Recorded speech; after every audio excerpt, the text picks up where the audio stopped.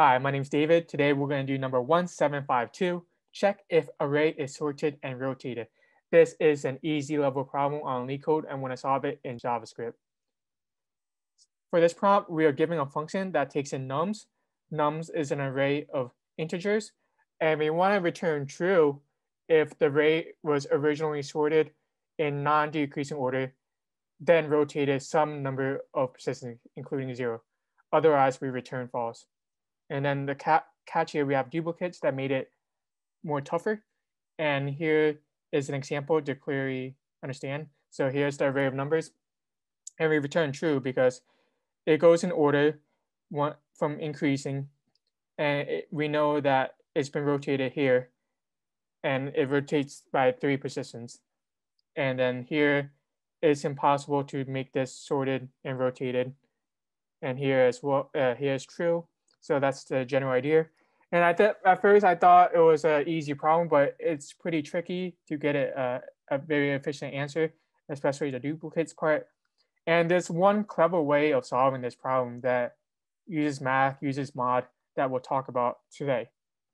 So how we're going to do is we're going to create a count variable.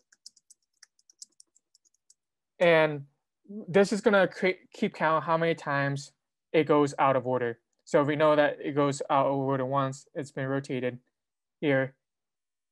So it can only do it once. If it's more than once, we know that it's impossible to get this to be to the answer with the nums we have originally.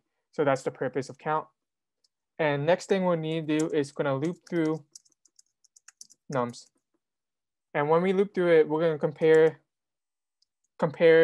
this current one with the next one. Condition if current value is greater than the next value. And then there's one caveat to this that makes it a little tricky with the math part. We have to mod length of nums. So the only thing part of this mod length of nums is because when we get to the last part, when we get to the last one, we have to compare it to the first one. And once we get to the last part, this has a length of 5. And then so we 5 mod 5 is 0, which means that we look back at the first part. But if we're just looking at the next one, example here, it's still going to look at the next index of how we look at it. And once we look at the code, it'll hopefully make more sense. And then if this happens, we increment count.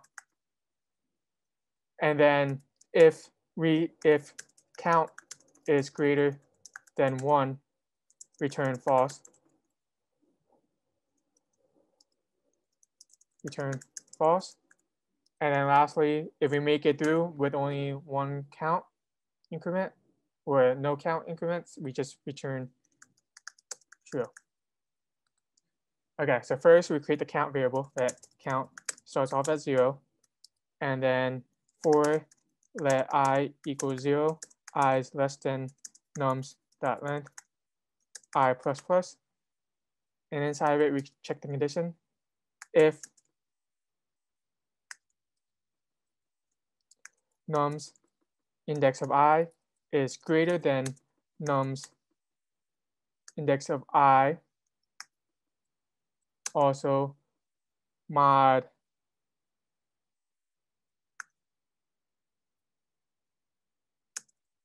nums.length. And then once we go through it, I'll explain that again. Count plus plus. Oh, sorry. This, we have to look at the next one. So let me put this in parentheses.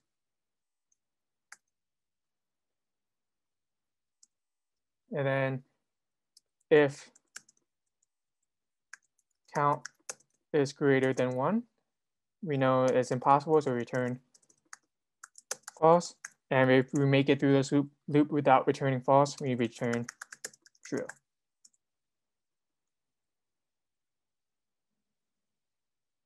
Great. Great, we got it. So just one more time. When when we're looking at this part, so for example, when we loop through here, we look at the index 0. And then, so we're going to compare it to this one. So this is going to get to this one, the index 1. 1 mod nums length is 5 is still going to be 1. And then here, 2 mod 5 is equal to 2. It's only until we get to the last one, 5 mod 5, and then we get to the index of 0. So here, so once we get to the last one, 2, okay, so I plus 1, so 0, 1, 2, 3, 4. 4 plus 1 is 5. 5 mod 5 is 0. So it compares this index, 0, 1, 2, 3, 4, fourth index to the first index. So hopefully that clarifies. It's only used for the last one. And then the time complexity,